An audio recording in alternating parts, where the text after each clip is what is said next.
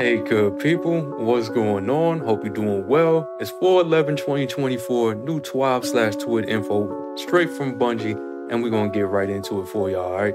So here we go.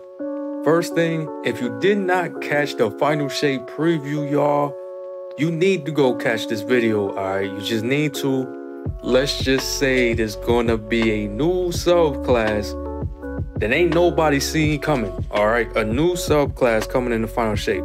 It's prismatic, it's wild. It's just wild, all right? It's wild.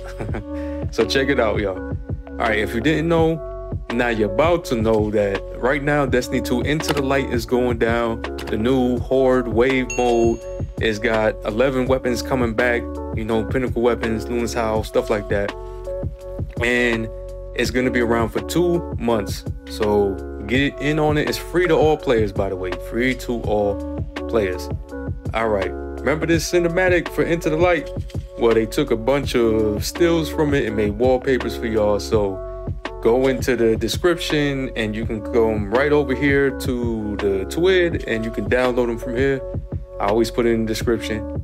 So it's a bunch of free wallpapers if you want them right here. Some good stuff, you know? I like it. All right, Pantheon. Remember they talked about Pantheon in one of those developer streams? All right, Pantheon is supposed to be a raid boss gauntlet. It's coming on April 30th. All right, so they say it's not only a gauntlet of raid boss encounters currently available in the game, but also they're throwing some twists in there on how you approach them. So from what I've been reading here, they're saying that they can change the modifiers and the mechanics to a boss, and you won't know. Like, you won't know going into it. So it could switch things up. It's not just gonna be, you know, a copy and paste from the bosses that we fought. So that's interesting. It's interesting. Sorry, check this out. Let me read this for a little bit for you, okay? All right, so Pantheon will increase in scale and difficulty each week, starting with 4 bosses in the first one and growing up to 8 in a row on May 21st. Each time a new boss is added, the active modifiers will rotate and the power cap will change. So the power cap's gonna start with players at 5 power below, and then the contest mode is gonna ramp all the way up to a contest mode, which is gonna have us at 20 power below, basically. They say as difficulty goes up, so do the rewards. You can get adept raid weapons, deep sight versions of raid weapons, and even exotic weapons. Some rewards are weekly and others are linked to pursuits or triumphs. They say like 4 new emblems, but many will also depend on your performance. We challenge you to complete each encounter before the bonus timer expires to get a platinum score and the best rewards. What we thinking about that? Sound good? Y'all excited to be able to get red borders and fight bosses without having to do a whole raid? I don't know, y'all tell me. All right, they say Shax will have the quest that you'll need to start your journey to become a God Slayer, and that's gonna be the title. Ooh, I kinda like that title. Ooh, it sounds mean, man. It sounds scary, right? Sounds sound real anime. All right, updating the HUD. All right, they're gonna make changes to the HUD, y'all, coming in the final shape. Check this out. So right now, and prior to the final shape, we can only have 4 buffs on stream, so things get thrown off stream, it rotates out, can't see everything. You know, there's a lot going on, especially if you do a raid.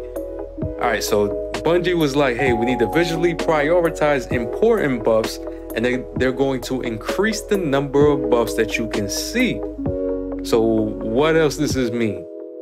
All right, so check the screen. This is how it's gonna look, y'all. So when we're playing, right under your health, they're gonna put critical buffs, critical info. What is critical info? This means anything that you need to know for the activity. It can be like white mechanics. It can be anything that is directly related to the raid or the dungeon, stuff like that. And then the other thing is gonna be a weapon channel.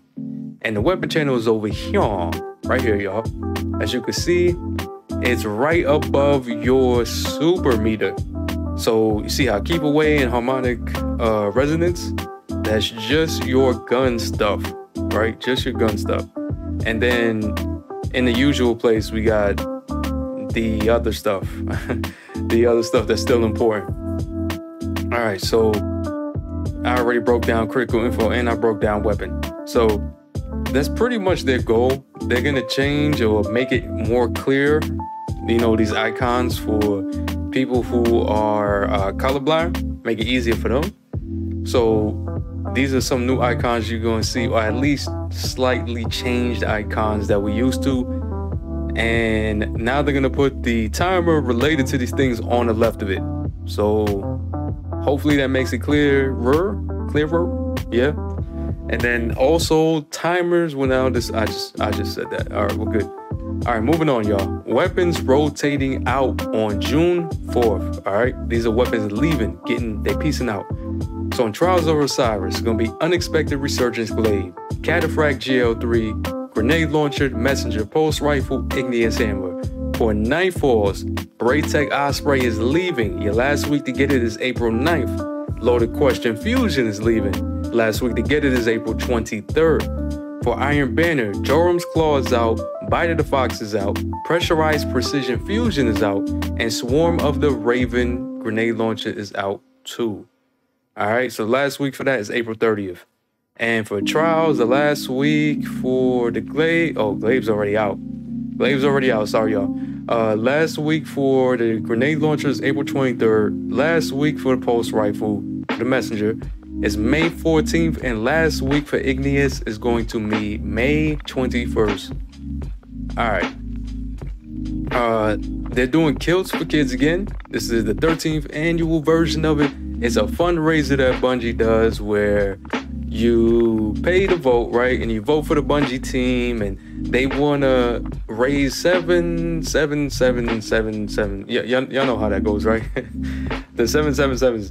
All right, they want to raise 77777. And what this does is for the Ronald McDonald House Charities. It pays for families to stay and get treatment at hospitals for their kids. And it all be covered. That's basically what it is, y'all. So it's a good thing. All right, and here are the rewards, right? All the rewards right here on screen if you want to take a look at it, if you care. Again, I'll link the TWAB in the description. Just come over and then click the link here, right here, to go to it. And then this emblem is available, as well as all the other stuff that's in here. All right. And here's the known issues that Bungie is working on right now fixing. And that's pretty much it. It was a little quicker, not too much. But how are y'all feeling about Pantheon? Y'all gonna play? Y'all waiting for it? You happy? You excited? And how y'all feel about the HUD? Do you feel like we needed these HUD changes, or y'all just like, I don't care, Marcus, just shut up? Either way, let me know in the comments, please. Don't forget the likes to support the video. And if you're newer, I do weekly videos to keep you updated every week. So please subscribe, hit the bell. I appreciate y'all support. I'm out.